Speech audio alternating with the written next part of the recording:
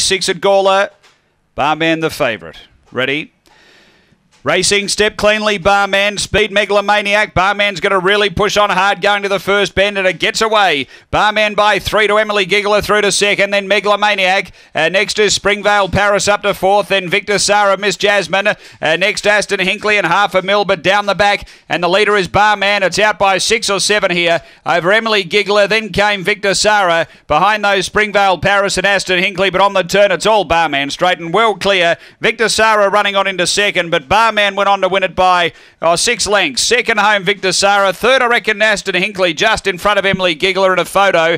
Next in was Miss Jasmine, then Megalomaniac and Springvale Paris. 30.85, good run. Barman, number 3, showed good speed and then careered away down the back, was never in any danger. It's 3, 6, 4 and 2, the numbers here, 3, 6, 4 and 2.